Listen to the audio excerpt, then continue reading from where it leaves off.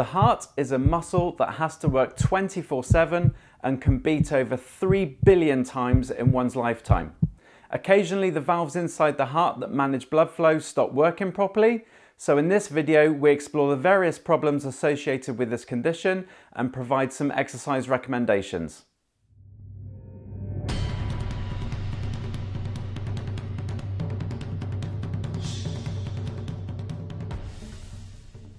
Hi everyone and welcome to Exercise for Health. I'm Richard and today we are looking at valvular heart disease.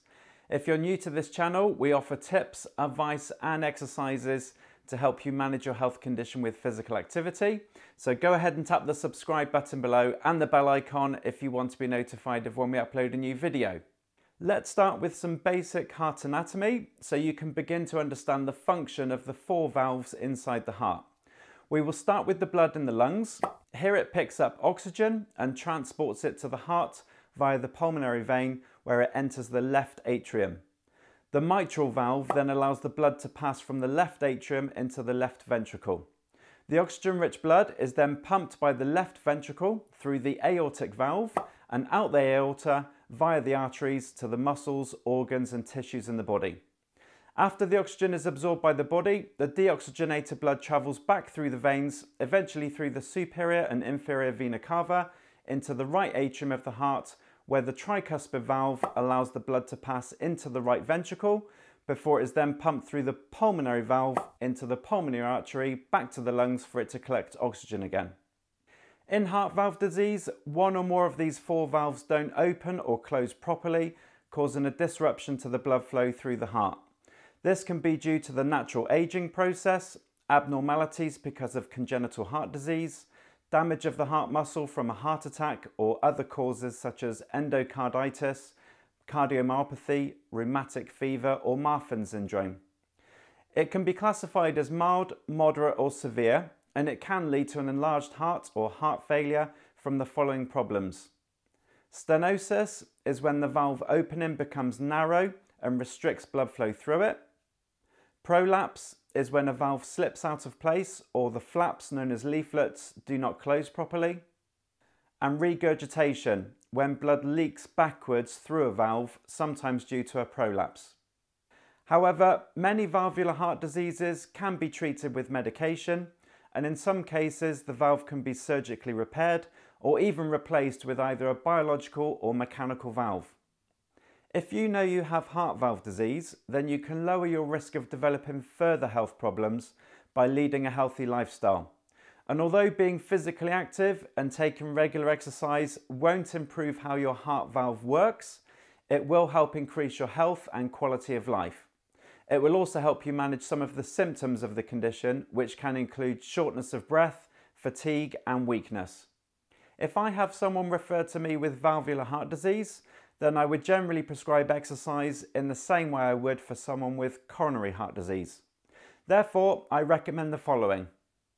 Try to be physically active for a total of 150 minutes a week. As an example, this can be going for a 30-minute walk on 5 days of the week where you feel a little out of breath. If you choose to do some structured exercise, then a cardiac rehab class would be advisable where you can be monitored and supported by an exercise specialist instructor. If you would prefer to exercise independently, like cycling, swimming or going to the gym, then ensure that you gradually warm up, slowly increasing the intensity for a 6 to 10 minute period to allow the heart to adjust to the demand of your chosen activity. When you are exercising, it's worth using the rate of perceived exertion scale of 0 to 10 to monitor your intensity.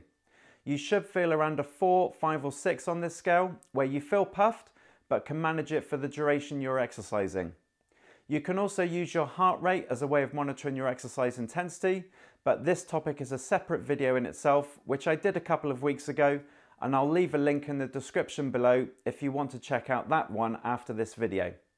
When choosing what type of exercises you can do in the gym or at home, then you should include cardiovascular exercises mainly, such as an exercise bike, step-ups and aerobic movements using the arms and legs for a few minutes, interspersed with moderate resistance exercises such as arm exercises with weights, squats and press-ups for about 10 to 15 repetitions. This interval format, switching between cardio and resistance exercises, will help strengthen the heart muscle without overloading it too much. It's not recommended to push weights above the head, perform isometric exercises such as the plank, or attempt to lift extremely heavy weights, because they will all greatly increase your blood pressure, placing increased demand on the heart and valves and increasing the risk to your health. If you want a home program to follow, then I've done a few workout videos on this channel that would be suitable, 2 of which are specific to a cardiac rehab format that I will leave links to in the description below. Finally, if you have valvular heart disease, then you would have had consultations with a doctor or cardiologist, so it's always best to take their advice, as they will know how the condition affects you and can point you in the right direction. I hope the information provided in this video has given you some helpful guidance for planning your exercise and physical activity. If so, then please give it a like by clicking the thumbs up button below to help this channel grow so more people can benefit from it. Thank you so much for watching, and remember to stay active, keep moving, and I'll see you next week. Thank you for watching. If you enjoyed this video today, please give it a thumbs up. You can also click here to subscribe to this channel, or click here to watch a recent video. See you soon.